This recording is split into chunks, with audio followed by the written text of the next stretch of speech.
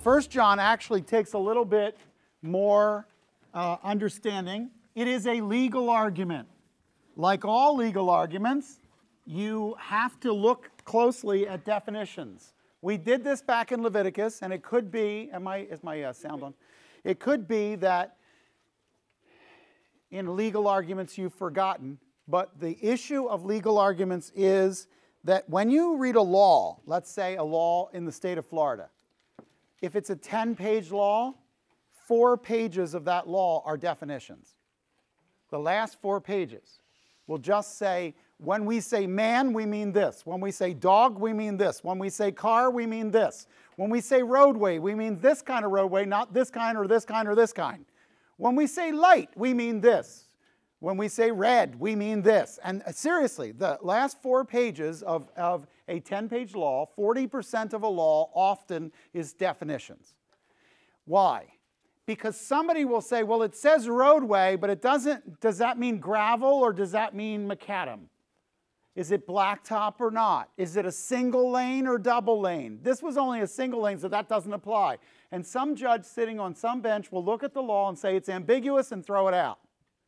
So if they want the law to work, they have to be very specific. Now, when I'm talking about the New Testament, I want to be careful not to make it sound like such legal language that it's not in an atmosphere.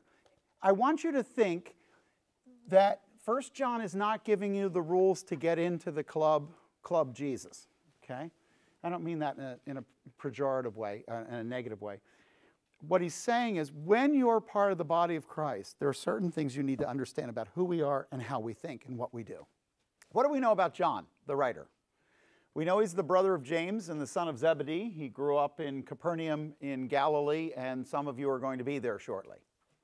He was one of the fishermen that was called by Jesus to become fishers of men early on. Peter and Andrew worked for his father's fishing business. So it is the Zebedee and Sons Fishing Company Incorporated, and John and James are the sons. Zebedee, John, James, add on to that Peter and Andrew, and you've got your Zebedee and Sons Fishing Company Incorporated. He's likely the youngest of the disciples, and that's important because he outlasts all the other disciples and ends up writing the last of the books from the New Testament collection, which is the book of Revelation. He is called in John's gospel simply the title, the disciple that Jesus loved. Now, I'm pretty sure Jesus loved the other ones too. But what he's doing is he's writing about himself without mentioning his name, which was considered respectful. And so when you see that, what do you know about his character? James and John were called something that should tell you something about them. What were they called? Sons of thunder. Just hear the word big mouth, okay? They had anger issues, perhaps. They're the people that will tell Jesus when he comes through Samaria late in the ministry, why don't you call down fire from heaven and make those Samaritans toast? They're prejudiced and they're big-mouthed, and they have some issues. He's, of course, the last surviving apostle, and he dies probably well into his 80s, maybe even as late as his 90th year of life. So he lives a lot longer than the rest of the guys. For 2 John, he's simply referred to as the elder. So make a note that the elder is John in the letter. He's an elder statesman of the church. And it can be a word, presbyteros can be a word for an elder of the church, or it can be a word for an old man. And so it's exactly the same word. It's often used for respected leaders in a synagogue and then later gets used by respected leaders in a church. He was also the only apostle to die of natural causes as far as we know. John is the only apostle, and it's not because they didn't try to kill him. Apparently they attempted to boil him in oil, but he didn't boil. And they sent him to Patmos, and all he did was got revelation, and so that it wasn't working out. When you try to punish John, he comes out with a new book, okay? It's probably better to just let him die of natural causes. It's Jerome who tells us that the last words of John before he dies, when he was dying, was, "Little children, love one another." And he kept repeating that as he lay in his bed dying. And when they said to him, the believers do love one another, he said, "It is enough. It is the Lord's command." Those are the last words of John as we have them. All right, there are 4 boxes for this. The first one is 1:1 to 2:14, and we're going to talk about that one next. And that is all about talkers. The second box is 2:15 to 29. And the box literally deals with defectors. These are people who are leaving the ministry. People who once said they were part of the faith but are gone from the faith. Then there's a box for chapter 3, and these are imposters. This sounds like such a nice lineup of people, you know. Imposters. And then 4 and 5 are going to be false teachers. That means John's letter is perhaps one of the more negative letters in the New Testament. Don't let that bring you down. He's dealing with a certain set of problems. People are coming in. He's the big love guy. Love, love, love. And they're coming in and they're beating him over the head with acceptance and tolerance that is inappropriate. And so he's got to step up and say, when I said love, I think you didn't understand what I meant. I didn't mean free for all. I didn't mean Woodstock and let's all go out on a hillside. That's not what I was talking about. Now, I want you to start off with things people say. And the reason I say this is in chapter 1:1 through 2:11, through 2:14, there's a whole exhibition of people who talk. You're going to see a phrase over and over and over that people say, or one says. It's things people say as opposed to things people do, okay? So if you take a look at verses 1 to 4, it says, what was from the beginning, what we have heard, what we have seen with our eyes, what we have looked at and touched with our hands concerning the word of life, and the life was manifested, and we have seen and testified and proclaimed to you the eternal life, which was with the Father and was manifested to us. What we have seen and heard we proclaim to you, so that you too may have fellowship with us, and indeed our fellowship is with the Father and with his Son, Jesus Christ. These things we write so that your joy may be made complete.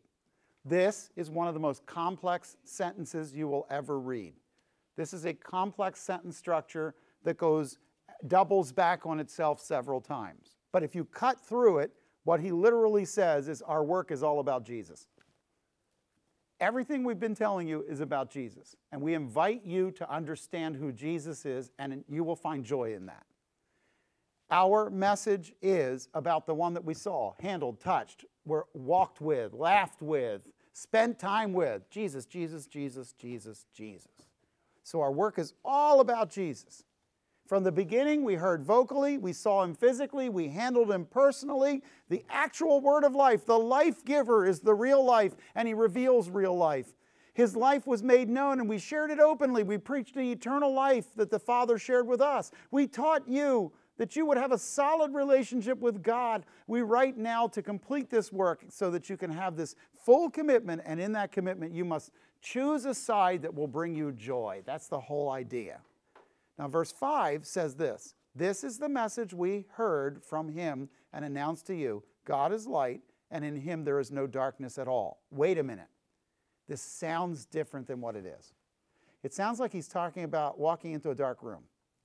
It sounds like he's talking about a light bulb. He's not. He's trying to say there's truth and there's error, and they're not mixed. He's trying to say this is high contrast, right and wrong, not shades of gray. He's trying to say to them there is a binary state, yes, no, off, on. And walking with God is not all shadows. Why? Because the number one thing people do in order to avoid the truth is add complexity so that they can get high contrast to become shadows. Well, it's kind of not always wrong, because there's some situations where it might kind of be somewhat right. And what they're doing is softening the edges, and he says, God is light, and in him there is no darkness at all. Meaning, There's moral certitude and moral exactitude. There's moral certitude and moral exactitude. That is, you can know what's right and you can know what's wrong. Now, the problem is imitation followers. So next to verse 6, problem, imitation followers. These are talkers, but not livers. So contestant number 1, we bring to you, verse 6. If we say, circle if we say. If we say. Circle in verse 8, if we say. In verse 9, if we confess. Verse 10, if we say. Do you get the idea that he's talking about talkers? If we say, if we proclaim, if we express, if we confess. These are things people say. Okay, contestant number 1, in verse 6 it says, if we say that we have fellowship with him and yet walk in darkness, we lie and do not practice the truth. But if we walk in the light as he himself is in the light, and we have fellowship with one another, and the blood of Jesus, his son, cleanses us from all sin. So contestant number 1, some people say they're fellowshipping with Jesus, but they're not walking according to the light. In fact, they're walking according to the dark world, so they can't be telling the truth. Verse 6 says, some people say they're walking with him, but they're walking in darkness. That can't be true. In other words, it is possible to measure whether a person is acting as a Christian. That's what verse 6 says. It is possible to measure whether someone is acting as a Christian. Does that mean in every circumstance? No. But in general, if a person is walking in darkness, they're not walking in light. This isn't rocket science, okay? So he's trying to say the distinction principle. What is the distinction principle? There must be a noticeable distinction between the world's values and the believers, or that person's lying about being a believer. When somebody gets up and says, you know I'm a Christian because I go to church. No, I know you're a Christian if you follow Jesus. Now, go to verse 8. Let me give you a second case. If we say that we have no sin, we are deceiving ourselves and the truth is not in us. Okay, in verse 8, some people say they don't sin. That's self-deception. They're just fine. But God provided in verse 9, a very famous verse. Verse 9, he provided a way to deal with sin in the believer's life. So there's no need to pretend that we're sinless because it isn't true, and it makes him a liar and shows that we never had a walk with him. That's what verse 10 says. If you try to make out that you're not a sinner, then God must be lying. Okay, this is what I would call the pride principle. What is the pride principle? Verse 8, 9, 10. When we try to hide that we've sinned, we block God's future use of our lives, and we kill grace's growth in us. Don't hide who you are. Bring who you are to an all-knowing Savior. Don't hide it. Go down and keep reading. It says, verse 1, my little children, I'm in chapter 2. Verse 1, my little children, I'm writing these things to you that you may not sin. And if anyone sins, we have an advocate with the Father, Jesus Christ the righteous. And he himself is the propitiation for our sins. The word propitiation is satisfaction. He is the satisfaction for our sins. It's a legal term. It means the debt is paid and therefore satisfies. It does not mean you didn't sin. It means you did. It does not mean you're not guilty. It means you are. It means somebody paid for the penalty of the sin. Okay? And then it says, not for ours only, but also for those of the whole world. By this we know that we have come to know him if we keep his commandments. Now, circle the one who says in verse 4. The one who says, I have come to know him and does not keep his commandments, he is a liar and the truth is not in him. But whoever keeps his word, in him the love of God has been perfected. By this we know that we are in him. The one who says he abides in him ought himself to walk in the same manner as he walked. In verse 6, again, circle one who says. If you say you belong to him, you should abide in what he does. You should walk like this. Okay? So here's the third case. The second case was people who said they don't sin at the end of chapter 1. The third case is some people say in verse 4 that they know him, but they walk like they don't. People ask this all the time. If a person doesn't walk like a believer, are they a believer? And here's what he says. Obedience is the prerequisite for being completed in his love. In other words, you're not a mature one, for sure. You're not complete in him, for sure. This is the practice principle, and it's this. What we truly believe comes out in our lives. It's not what we say in Sunday in church. It's what we live in Monday morning. That's the real us. When you are under pressure, when you are upset, when you are tired, what comes out of your mouth is the real you. When you are not tired and not under pressure, that's the you buried deeply, covered over by adornment. That's you with makeup. It's not the real you. The real you comes out when pressure's on. So, here's the thing. It's very possible that people will walk around saying. Now, in verse 4, if I say that I know him, but I don't keep the commandments, how can I say I know him? Well, wait a minute. Remember, if 1 John is read in the context of the rest of life without its self-defining terms, this sounds like Christians are perfect, doesn't it? Christians are not perfect. So, what is he saying? Whoever keeps his word, in him the love of God has truly been perfected.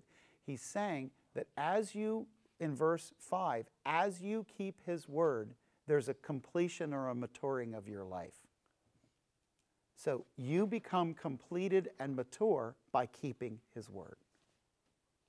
It's not your ability to speak truth. It's your ability to live truth. Now, he says in verse 7, Beloved, I am not writing a new commandment to you, but an old commandment, which you've had from the beginning. The old commandment is the word which you have heard.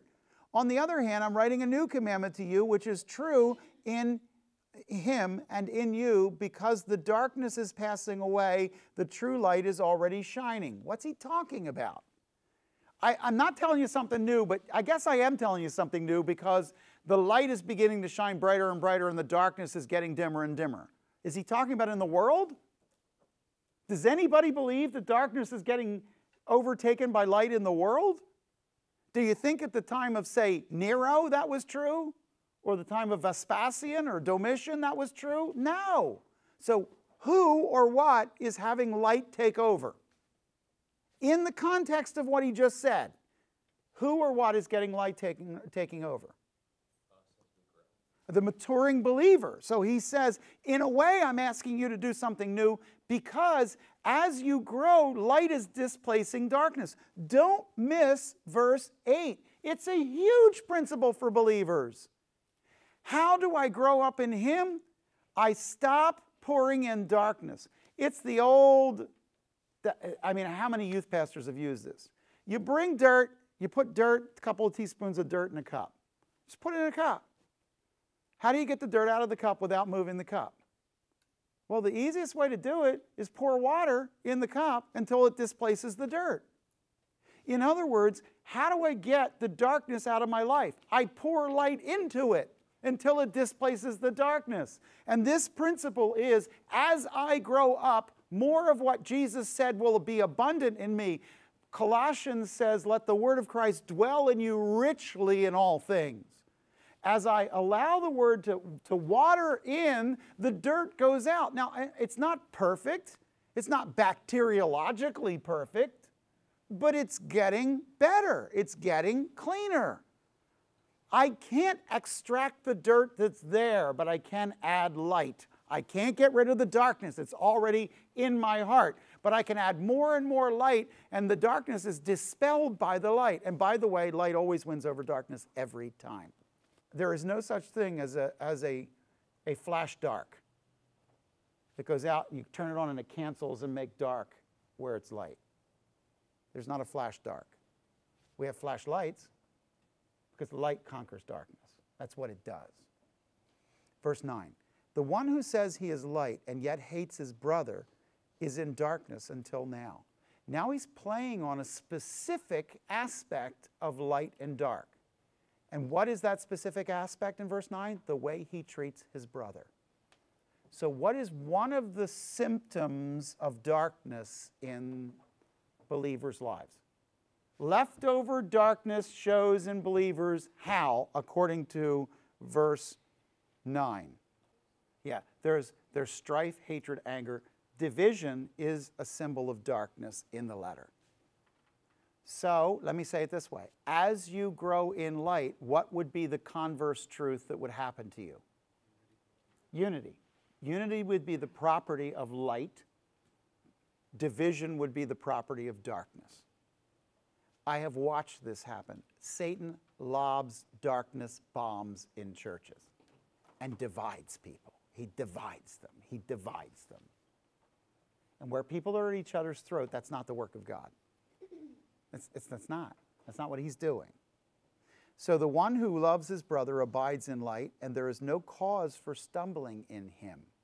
He's playing on the idea of light and darkness, and he's saying other people can follow those who walk in light and without stumbling. If you go into a dark room after somebody shut the light off and brought in darkness, you will trip over what's on the floor. But if they walk in and turn the light on, bring the light into the room, then those following them know where to walk. The one who hates his brother is in darkness and walks in the darkness and does not know where he is going because the darkness has blinded his eyes. He's now playing with the darkness not only being something that goes behind us, but something that goes in front of us. Hatred will blind you to where you're going. If you become the divisive Christian, the one who is causing the division, you will blind the future of that ministry. All you have to do is divide people and be used of the enemy to bring in darkness, and that ministry will come to a stop because people don't know which way to go. Where there's confusion and darkness, there's a lack of direction. I am writing to you, little children, because your sins have been forgiven you for his name's sake. I want you to look now at verses 12 through 14. I'm writing to you, little children, because your sins have been forgiven you for his name's sake. I'm writing to you, fathers, because you know him who has been from the beginning. I'm writing to you, young men, because you have overcome the evil one. I've written to you, children, because you know the Father. I've written to you, fathers, because you know him who has been from the beginning. I've written to you, young men, because you are strong, and the word of God abides in you, and you have overcome the evil one. The thing you need to ask is, he's talking about people who are divided. He's talking about people who are talking one way, living another way, causing division among them. And then he goes into this litany where he's repeating himself. Do you see it? Okay.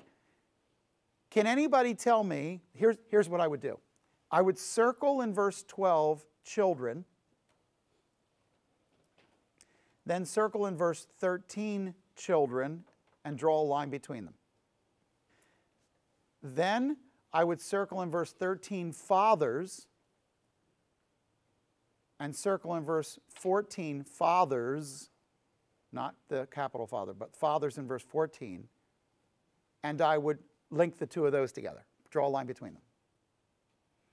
Then I would do young men in verse 13, circle young men, then circle it again in 14, and draw a line between them. So he's writing to three groups of people: people who are saved, people who are leaders, and people who are young but growing, that are aggressively abiding in the Word. And he says, I need you guys. So here's the problem.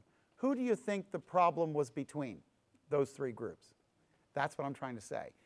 What he does is the fathers and the young men are having trouble, and the children aren't getting along with the others. There's three groups in the church, and he specifies the three, and he says each of you brings something to the table. That's what he's trying to tell them. So here's the problem with talkers. There's people that say all kinds of things, but you can't take it based on what they say. What do you have to do? You have to take it based on what they do. Now, there is a difference between light and darkness, and the biggest difference is where there's darkness, there's division. Where there's light, there's unity. I wrote to the three groups of people that are having trouble getting together, each of you brings something to the table. You need to see the value in one another. That's the idea of the box. Does everybody get it?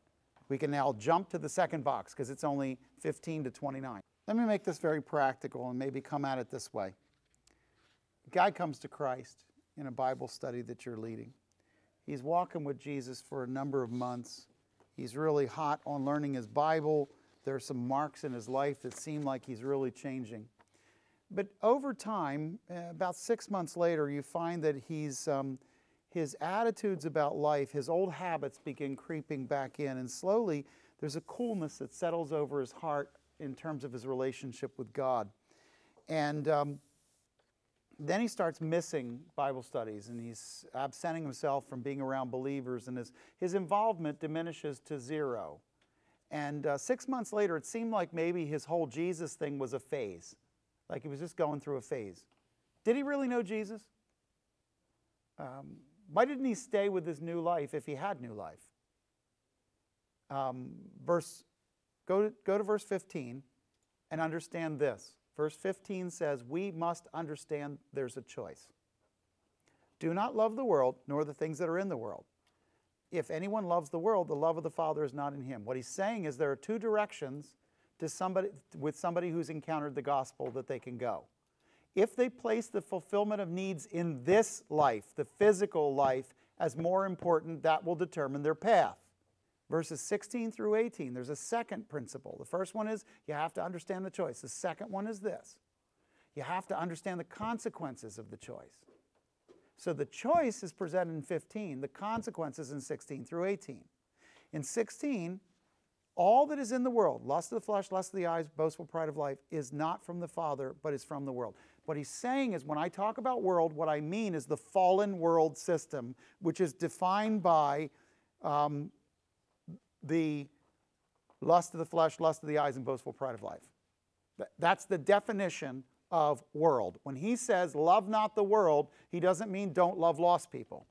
He means love not the system of fallen men that is focused on the lust of the flesh, lust of the eyes, and boastful pride of life. It is self-defining. Okay? The world is passing away. What world is passing away? The lust of the flesh, lust of the eyes, and boastful pride of life. The sinful, fallen, broken world is passing away. But the one who does the will of God abides forever, meaning the one who is focused on world 1.0, the spiritual world, is already focused on the eternal world, not the temporal one. The temporal one is temporal. It falls apart. It doesn't last. And then in verse 18, children, it's late in the game. And there's a rising tide of anti-Christian thinking, anti-Christ thinking. And that should tell you there's not a lot of time in the game. So one of the symptoms of a person who sees this life as more important is they think there's time to deal with eternal things later. The person who has eternal things as their most important thing thinks we're running out of time. So the spiritually mature person will not believe there's a lot of time left. The spiritually immature person will say, we can deal with that later. There's lots of time to deal with that. And they will put off eternity in the now. Okay? Now, stop and look then at the problems that arise, because a couple of problems arise.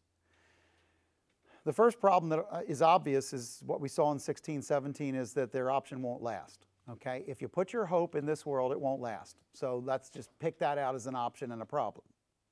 But there's another problem in verse 18. The choice is urgent. We're running out of time. The battle for your heart has to end soon. So he's saying you can't win against the rising battle if you don't choose a side. There's sides forming, Antichrist and Christ. You got to choose a side. You don't get to walk the fence. Because lots of people want to be believers, sort of, but not too profoundly believers that anybody would know. Now, verse 19, here's another thing that happens. We have to recognize that some people are going to fall away, but you can't see their hearts at all. Look at verse 19. They went out from us, but they were not really of us. For if they had been of us, they would have remained with us. But they went out so that it would be shown that they are not all of us. As time gets later, he's writing this during a persecution. The Domitian persecution was a terrible time. He's writing this during a time where, as the persecution is ratcheting up, some people are dropping away. And so what does he say specifically about the people who are defecting during this time? They went out from us. If they were part of us, they would have remained. They weren't. But the pressure that came on them helped clean out who was really with us and who really wasn't. Okay? He's not trying to decide whether the person left was truly saved. He's trying to say they have shown themselves to not be part of us. He's not making a judgment about their souls. They are. They're saying, I don't want to be one of those. Okay? You can't never sit down with your friend who's walking completely away from the Lord and say, Johnny, I was there when you came to know Jesus. Surely you're a believer. Don't you dare do that. The Bible doesn't. The Bible doesn't try to shove once saved, always saved down the throat of a person who doesn't want to walk with God. That is not true. You find me the passage that does that. What the Bible does is says, if you will not grow, 2 Peter 1, you've forgotten you were saved from your sins. Not that you weren't, but you won't remember it, and God will not give you assurance of your faith if you won't walk with him. Do not give assurance to people who want to live disobediently, because you are fighting what the Spirit of God is doing. They are disrupted because that's how you get people to stop doing. The other thing is we needn't allow their defection to rock our commitment. Look at verses 20 and 21. Their defection doesn't need to rock our commitment. Verse 20. But you have an anointing from the Holy One, and you all know. If you know Jesus as your Savior, you know that you do. Don't tell me, if you know that Jesus is your Savior, you know that you know Jesus as your Savior. So if somebody's sitting there looking at me going, I'm just so uncertain about my salvation, my first question is, what's the sin you're harboring?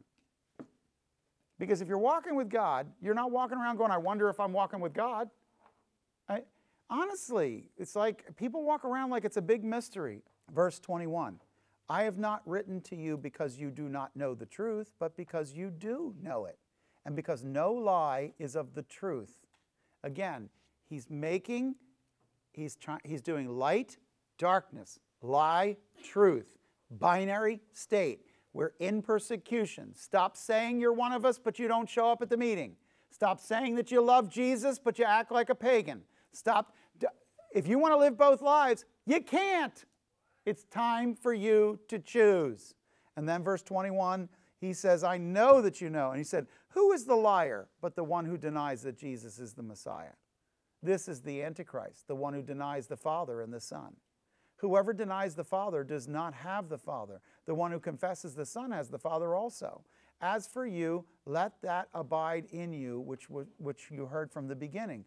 If what you heard from the beginning abides in you, you also will abide in the Son and in the Father. He says, look, you don't have to allow their defection to rock you. What we will need to do to choose a voice to follow. And there are people that say we know the Father but not the Son. Who are they, by the way? Who are the people that say we know the Father but not the Son? Jews. He says there are going to be some people who will say, well, we know the Father but not the Son. Listen, you need to know which voice to follow.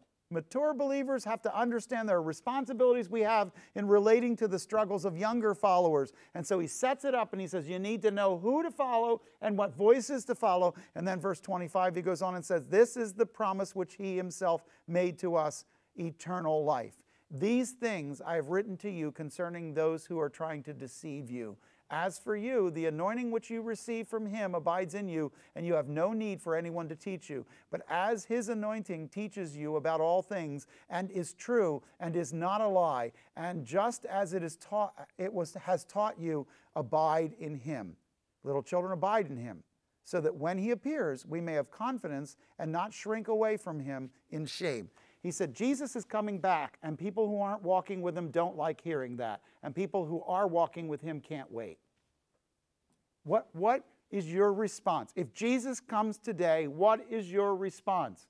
Are you looking forward to an inspection on your life, or do you really need another week to get a few things together? That's what he's saying. And listen, if you're in the category of I need another week to get things together, you're like most believers. He's saying, get it together, because it might be today. We're running out of time. And he's trying to be very directive with them. Now, here's the problem. The problem is that there are people defecting, and in verse 26, he needed to warn them. In verse 27, he tried to encourage them. You have an anointing. Let me just say it this way. The Spirit of God within you can deal with a lot of the problems around you. And so if you'll stop and consult the Spirit of God and the Word of God, you will find that He will answer most things without external assistance. In a time when the church imitates the world and the world the church, it's hard to see a biblical set of contrasts. And what John is doing is he's offering a stunning contrast of us and them. If there is an us and them in the Bible, it is in chapter 3. It's also very difficult if you do not understand self-defining terms. Chapter 3, if I were going to try to teach it, I would draw a line in the center and put us and them, or not yet believers and already believers, okay? Because he's going to jump between the two. And if you don't know what he's doing, you're going to get frustrated, because it's not like Paul where you outline, let me tell you about us, and we have been found in Christ Jesus, and we are all these things, and we have this great destiny, and isn't this wonderful, and we will give praise, amen. But they, da-da-da-da-da-da-da. Okay, John goes, them, us, them, us, them, us, them, us, us. And it's very frustrating, okay? So, having told you that it is that way, let's look at it. And first, in John's legal indictment against the unbelieving world, he defines a number of key terms within his writing. I want you to make your key terms first. Chapter 3, verse 4. Next to it, the word unbeliever. 3, verse 4. Everyone who practices sin and also practices lawlessness. Sin is lawlessness. The unbeliever is the person who makes up his own rules contrary to the rules of God and abides in his own rules. Let me say it slower. The unbeliever is the one who makes up his own rules in contrast to God's rules and then abides in those rules. He's going to talk about the person who practices anomia. Anomia, lawlessness, means makes up their own rules. It doesn't mean no law. It means they make up their own. So there's a person who he's going to call an unbeliever. And he's going to say that the unbeliever is the one who makes up their own standards of morality. Is that hard for anybody here to understand? Does everybody grasp the concept? All right. Then verse 9, I want you to write the word believer. Believer. That's the one who's born of God and refuses to live in rebellion. A believer is someone who's born of God and refuses to live in rebellion.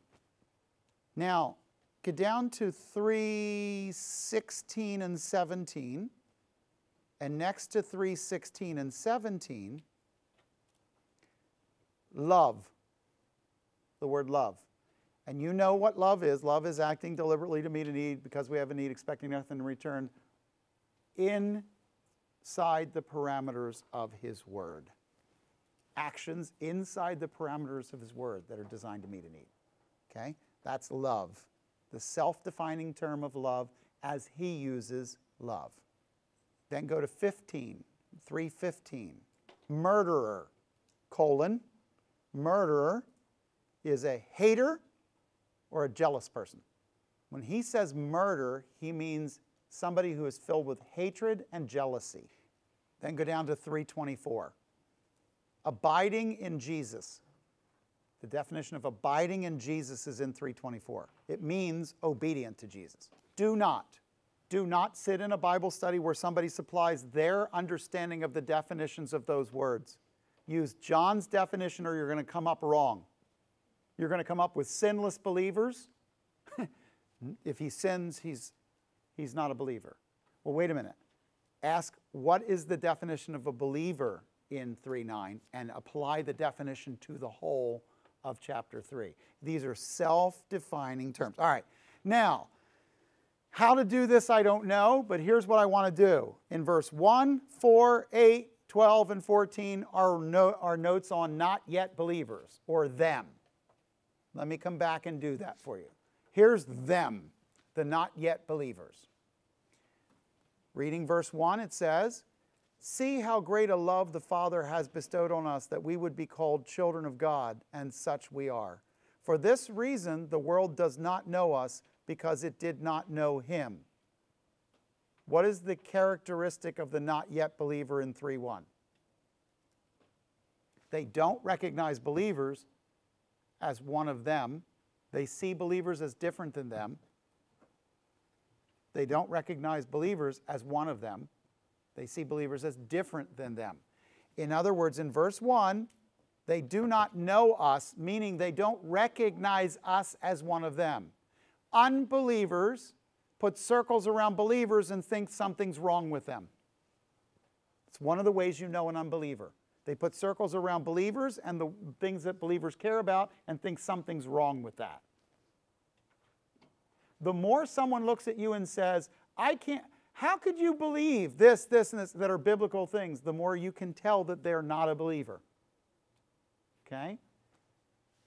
Second, go down to verse 4. Everyone who practices sin also practices lawlessness. Sin is lawlessness. Okay, stop right there. What's the definition of sin in verse 4? Okay, but don't just give me the word. What does it mean? The definition of sin is someone living by their own rules. So I put that next to verse 4. An unbeliever lives by their own rules.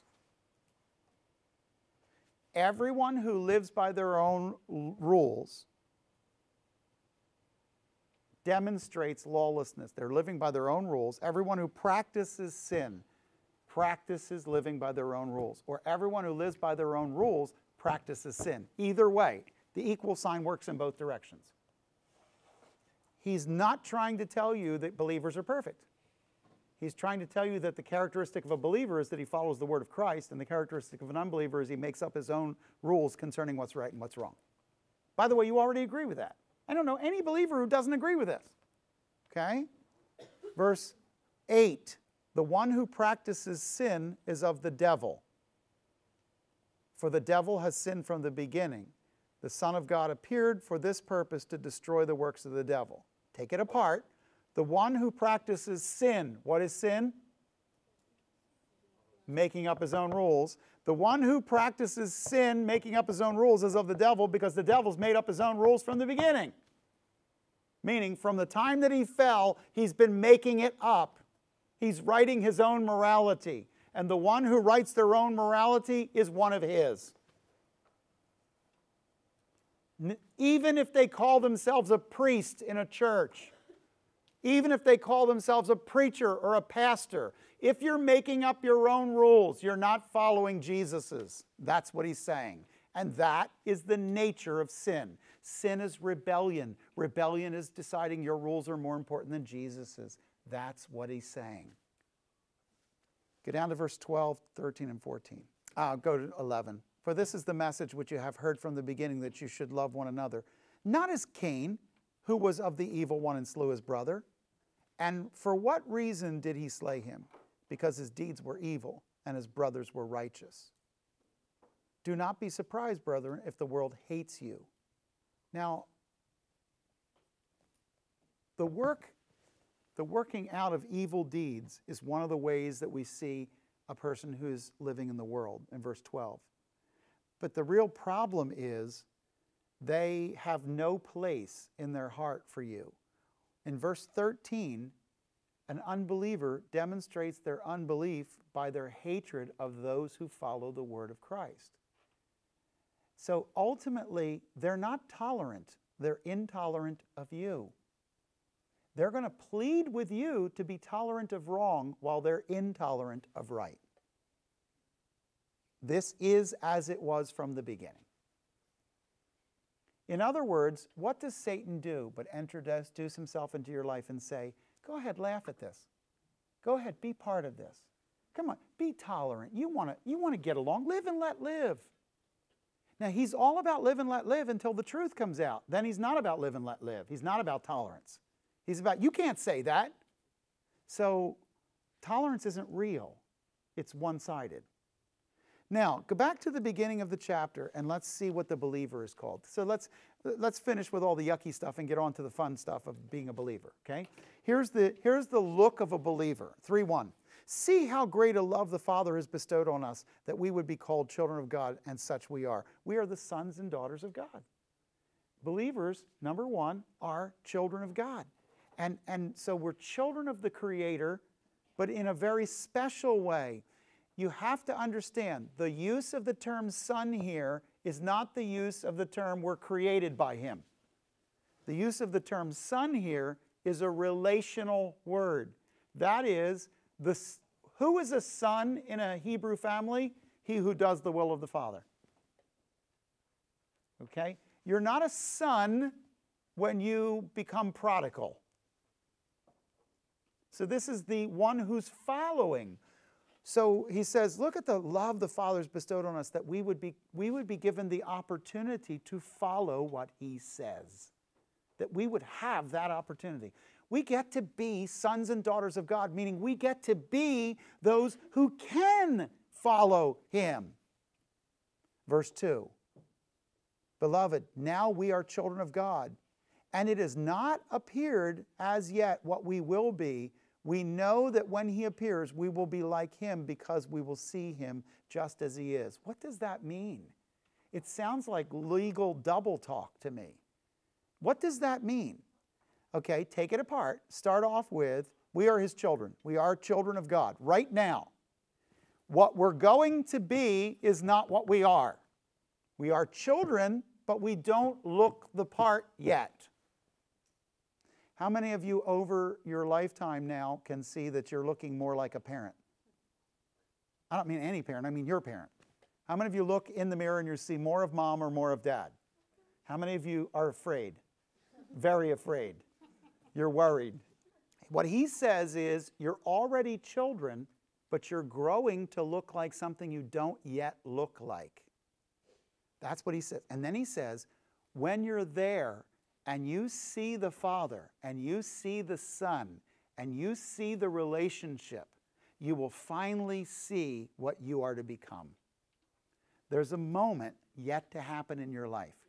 When you see Jesus and the way He deals with His Father, you will become a better believer in that moment.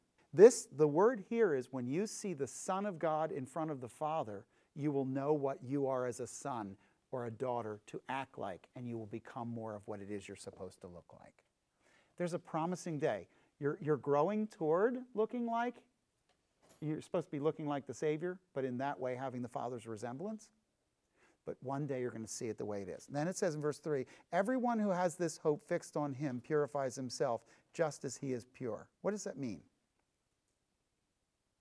Everybody who is looking forward to becoming what we should be is already working on themselves to become more like what they already know He is, because they see Jesus as a pure reflection of what it means to be a son. So as you're growing, you're becoming Christ-like. That's what he's saying. And then verse 4, everyone who practices sin also practices lawlessness, and sin is lawlessness. Now look at the contrast. The unbeliever is not trying to become like him. They're trying to become more like whatever rules they made up. That's what he's doing. The contrast is, believers are growing to be more like Jesus, while unbelievers are growing to be like whatever they've designed for their own sense of morality and justice. They're following fervently after something, but it isn't Him. Verse 5, you know that He appeared in order to take away sins, and in Him there is no sin. Jesus appeared with a purpose that He would break us from sin. Now, what is sin according to the text? Making your own rules. Sin is lawlessness. So Jesus came to break the pattern of men making up their own rules. How did He do that? Not only by dying on the cross for us, but by showing us through His life what the laws were. He came and He said, you heard it said, but I say to you, you missed the point of what I said. I need you to understand what I said so that you can start to get away from making your own standards and come over to the standards that I already have. Then verse 6, no one who abides in Him sins. Now look at that verse. If somebody comes to you and says, the Bible says Christians don't sin. No one who abides in Him sins. No one who sins has seen Him or know Him. The answer to the question is, what is sin in the passage? No one who abides in him makes up his own rules. And no one who makes up his own rules has truly seen him. They don't know him.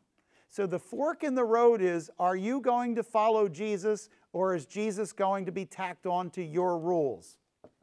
Are you going to talk Jesus and walk your own rules? That's what he's trying to say. In verse 7, little children, make sure no one deceives you. The one who practices righteousness is righteous, just as he is righteous. The one who practices making up his own rules is of the devil, for the devil has been from the beginning making up his own rules. He's just trying to make sure these two paths are crystal clear to you. Either you're going to follow Jesus or you're not. But you can't claim to be a Christian and not follow Jesus, because that's what it means.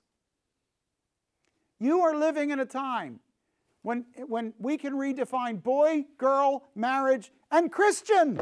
I'm a Christian, but I live like I want. That's not the definition. And God's definitions are fixed. And that's why it's written down.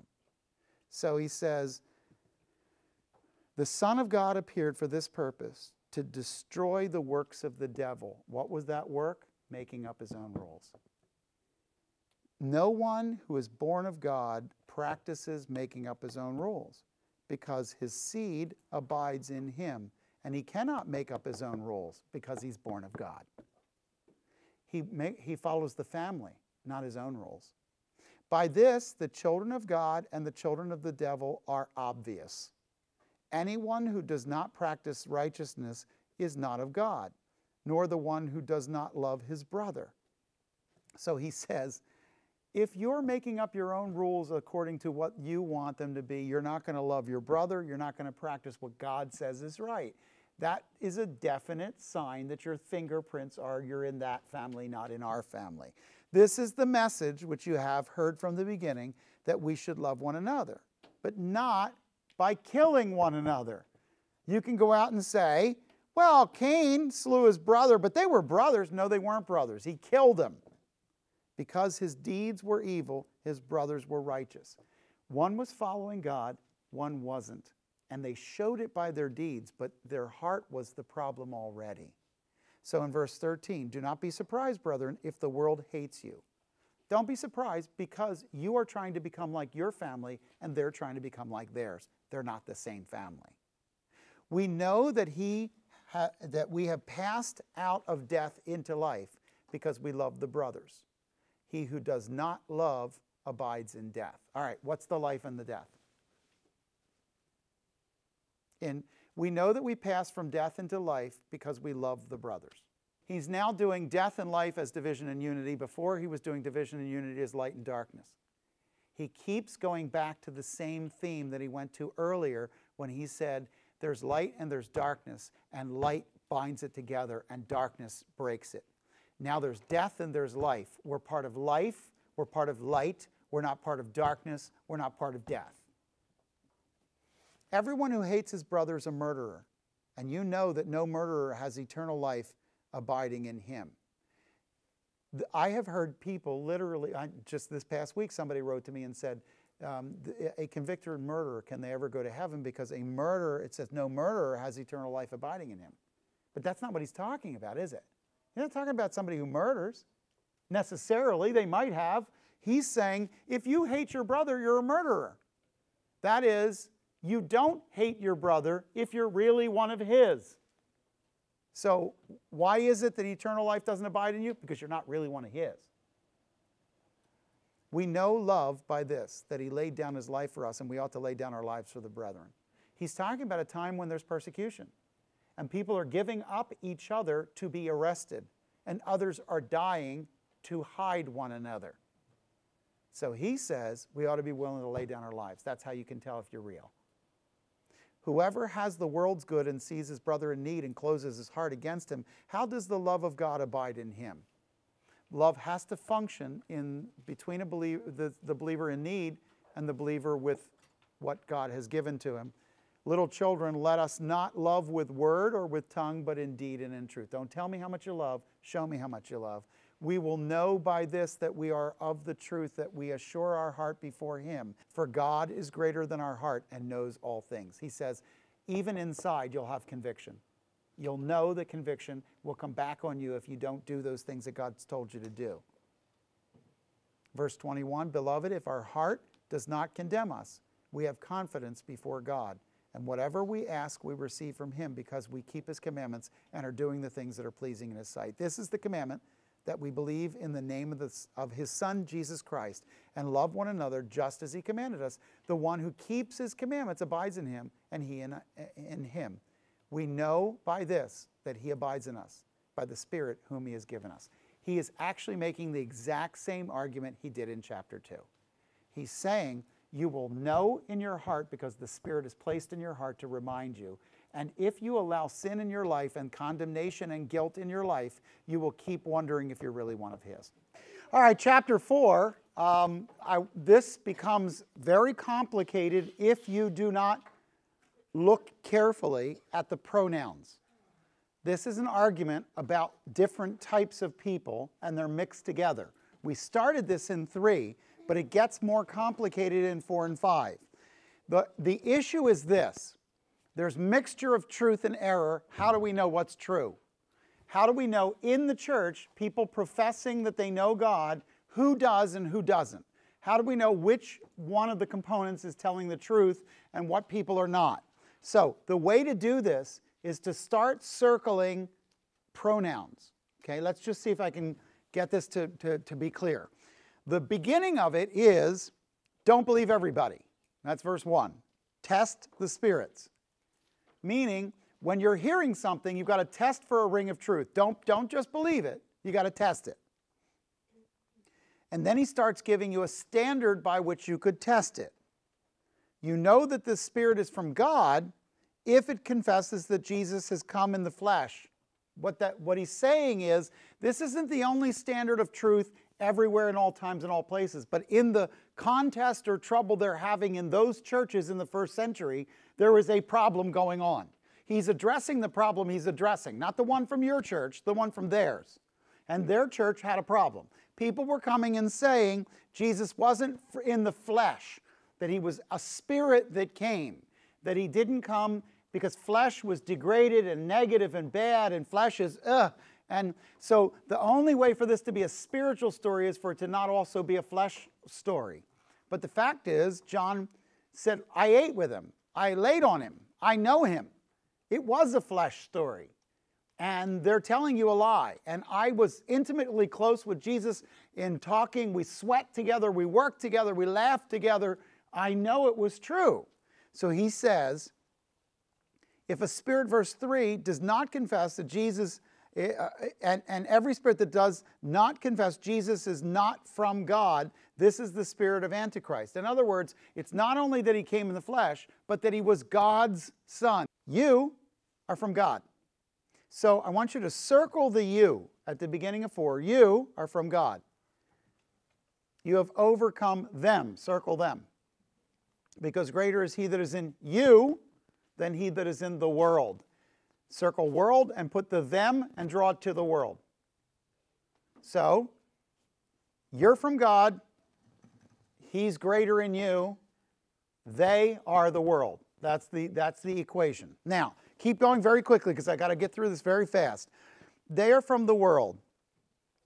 Therefore, they speak as from the world. The world listens to them.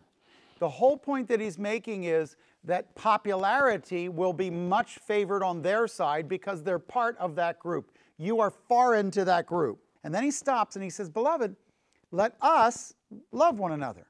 For love is from God, and everyone who loves is born of God and knows God. He's not saying everybody who knows how to love is a Christian, nor is he saying that only Christians can love. He's saying, in the context of my argument, I want you to love one another because if you show the kind of love that we've been talking about, that is acting deliberately to meet a need because there's a need, expecting nothing in return in the parameters of God's word, if you are that person, then you are part of us. You are from God. How do we know? Because you're living within God's word. Who else would do that?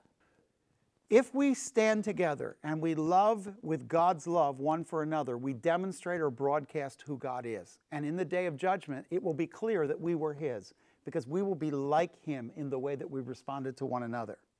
The whole point of this is he starts off by saying, test the spirits. Let me give you ways so that you can know that this person is out of bounds and this person is in bounds, that this is unrighteous, that this is righteous, that this is light, that this is darkness, that this is death, that this is life. And he uses these contrasts to try and say it's not as fuzzy as you think it may seem.